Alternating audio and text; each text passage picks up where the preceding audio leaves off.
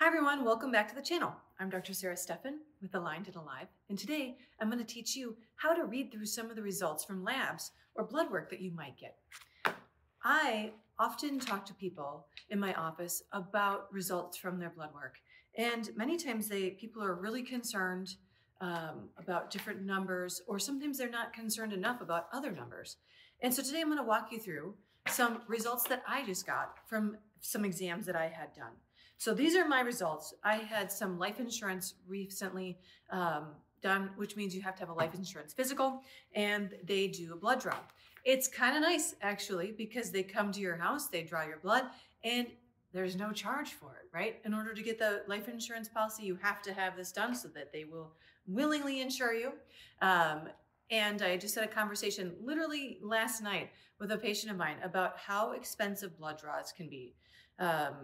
It's kind of ridiculous how much a hospital can charge or a clinic can charge to have blood draws done for someone who wants to find out more about their health and is proactively looking and wanting numbers to be able to manage what's going on.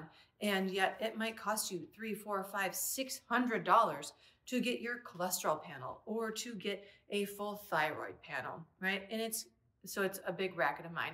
So having the ability to have these numbers sent directly to me after I had it for the blood analysis with the life insurance was really awesome. So I'm going to walk you through some of my results from these, not all of them, but I'm going to go through some of the more challenging ones maybe to read and to understand, and so that you have an idea of when you get this done for yourself, like, hey, is this normal? Is this not normal? Do I need to worry about this? Do I not need to worry about this?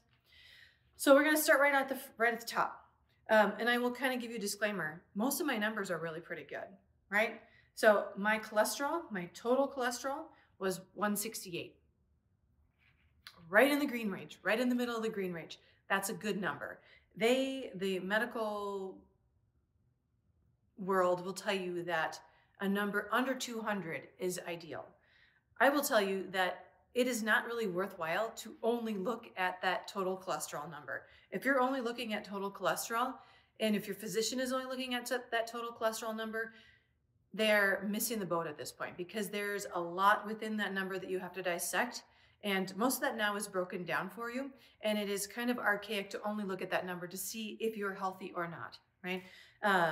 What I mean by that is we get it broken down into HDL, high density lipoproteins, LDLs, low density lipoproteins, and then also triglycerides.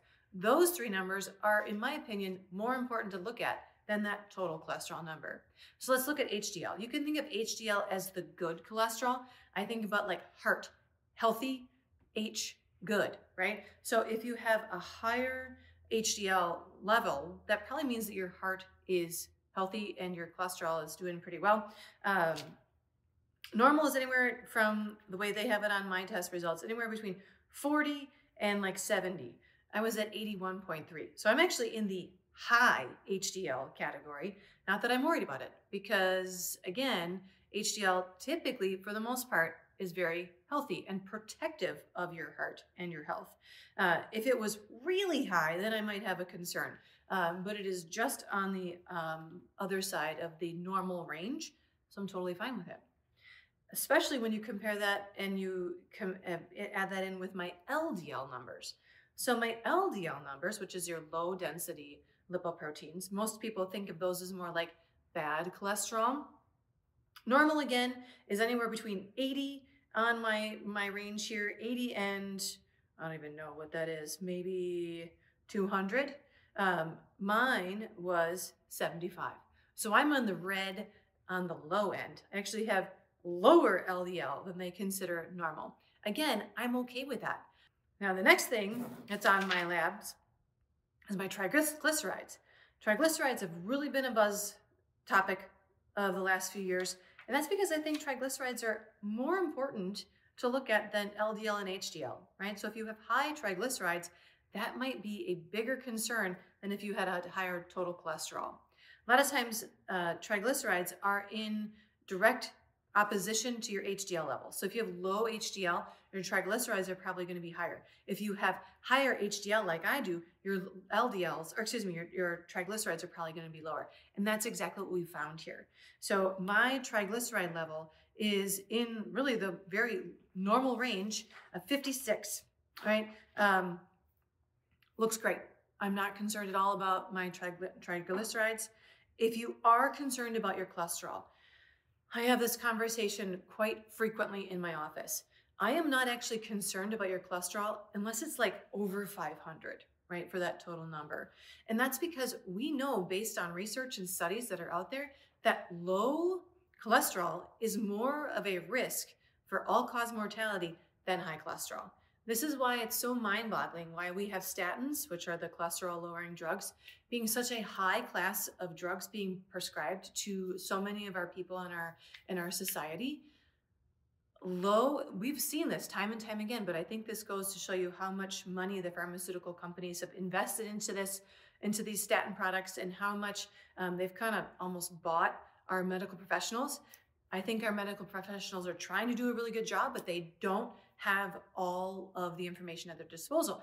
They're given the snippets of the research that the pharmaceutical reps want them to see. So they want them to see like, oh, well, statins are good. We have to keep cholesterol low. But if we look at the full scale of research that's out there, we know that lower levels of cholesterol are not cardioprotective. The higher levels of cholesterol are more cardioprotective. So that means that a higher cholesterol doesn't mean we're necessarily going to have heart attacks and heart disease and all of the bad consequences. In fact, we need cholesterol to be able to have our bodies process hormones and to have it in our cell and our lipid barriers in every cell. So low cholesterol can be more dangerous. I'm not going to get totally onto that soapbox today, but if you are worried about your cholesterol and you want to lower it, there's a lot of things you can do. You can, and it's not stop eating eggs and stop eating bacon.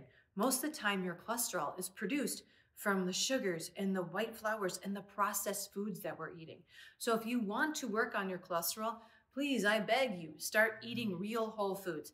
Eat your vegetables, eat your nuts and your seeds and your grass-fed proteins and your pasture-raised pork and your fish and your salmon and your tuna, right? Eat really good, healthy whole foods. Stay away from, the fast food burgers and the highly processed fried foods and the pastries that you get at the grocery store and the sodas, the high sugar, like I said earlier, the white sugars, the white flours, the processed foods.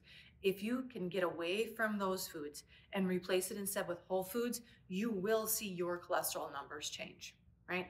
There are some people out there that have familial hypercholesterolemia. Familial hypercholesterolemia. Try and say that a lot of times. It's kind of a hard word to say. There are a very few number of people that might really have to worry about high cholesterol because they have genetic predispositions. That's not most of us. Most of us need to just do the hard work day in, day out of eating better foods, right? Now, if your triglycerides are high, that you can also decrease your alcohol. We know that triglycerides are really impacted by alcohol.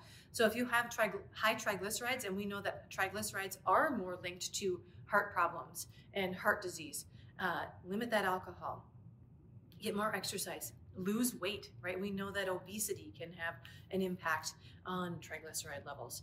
And again, if you're going to be eating more of those good foods, you're going to naturally see those cholesterol numbers and triglyceride numbers get in the right direction. So that's really what we're looking at, right? So that's my cholesterol lesson for you today.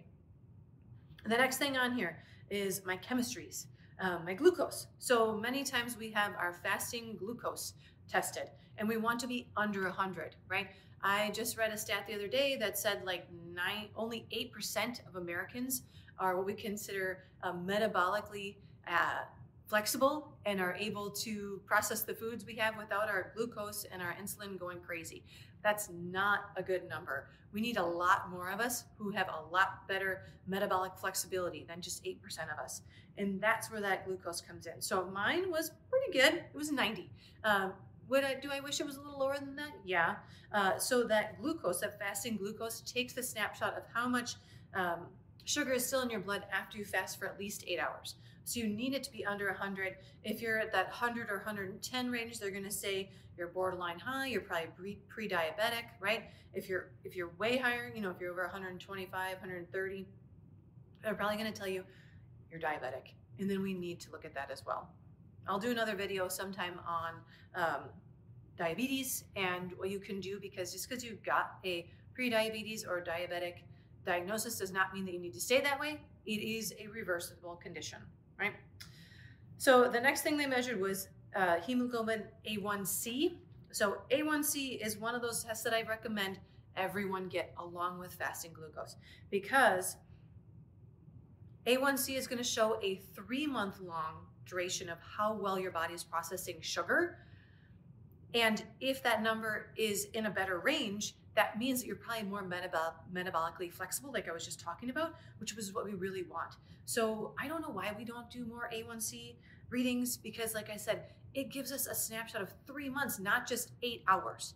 So mine was 5.3. I'm okay with that. It's definitely in the good range. Anything under 6 is what we'd like to see. I would like to see it a little bit lower, but I'm actually okay with 5.3. I've been doing a better job of eating more protein, eating less sugars in the last year. Last time I had A1C done was probably 4 or 5 years ago. Last time I had an insurance physical done, and it was 5.6. So knowing that it's 5.3 and trending in the right direction, that's what I'm really happy about, right? All right, so what else did I have on here? I had, blood urea nitrogen. That was totally normal. Creatinine was normal. Most of the stuff gets into the weeds, you know, and I'm not as worried about these, but all of my numbers, I could show you my tests. Everything that I had was well within the normal range, and that's what we want to see. I didn't have anything that was crazy or that I'm worried about at this point.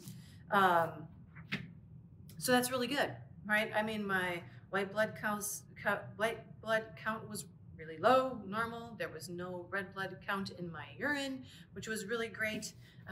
Really, really happy with what I saw overall. I wasn't anticipating a whole lot less than that. And still, it's good to see it. It's good to get these tests done every once in a while.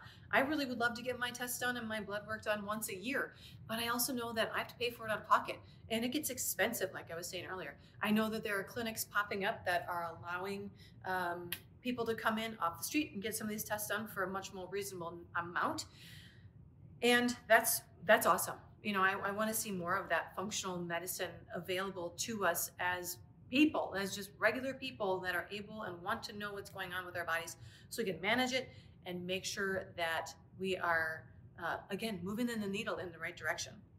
Now, if I had my druthers and I was able to have any other test done with that blood draw that I had that day, I also would have had my vitamin D tested. I think vitamin D is extremely important for our overall health, and most of us are extremely depleted in it. I have a test kit that I need to do that I've been putting off doing because I just don't like to prick my finger. I'm a chiropractor for a reason. I don't like blood, right? But I want to see my vitamin D, and I'll do a whole video on vitamin D. I would love to see my fasting insulin level. Fasting insulin is very similar to that fasting glucose, but you're looking at the insulin level over that 8 hours of not eating. And it shows more sensitive numbers quicker than you would see with your fasting glucose. So if your fasting insulin was high, we would have an idea, oh man, maybe we're not as metabolically flexible as we thought we were. We need to do something about it, right? But I didn't get that, maybe next time. I would also love to see C-Reactive Protein as a test on a regular basis. C-Reactive Protein shows how much inflammation is in our bodies. Many of us are dealing with chronic inflammation from stress, from poor diets, from not exercising. So if we could get that C-Reactive Protein, I also think that could be very, very beneficial and something that we should watch over the course of time as well. And the other thing I would love to see is my omega-3 to omega-6 fatty acid ratio. That is not a test that's typically done. I think it could be very, very smart and good for us to look at it over the long term.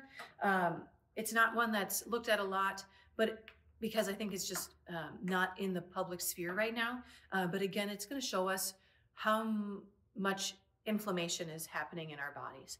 Most of us have very, very high omega-6 levels and not enough omega-3 levels. That's why we supplement with fish oils or flaxseed oils, krill oil, to keep that ratio more balanced. But again, that was not a test I had done. I wish I could have had it done. I am extremely happy with the results that I did get from the life insurance policy blood work that I had. And I'm going to continue to do everything that I normally do on a regular basis to keep these numbers high. I work out almost every day. I lift weights 3-4 times a week. I get lots of steps every day. I drink a lot of water. I drink very, very little alcohol. I try to get enough sleep. All of those factors are going to be important in what goes and gets what we get out of the numbers on a regular basis. These numbers are critical for us to know how we are doing short-term and long-term for our health, and knowing how to interpret them is also extremely important. So if I can be of value in, if you're interested in learning anything more about this topic in terms of what to look at with blood draws, let me know. I'll see what I can do. Thanks for tuning in today. I hope this was of a value and use to you. If it was, please hit the thumbs up. Please subscribe to the channel if you haven't already, and stay tuned. I've got new videos coming out every Monday and Thursday for you. Can't wait to help you stay aligned and alive.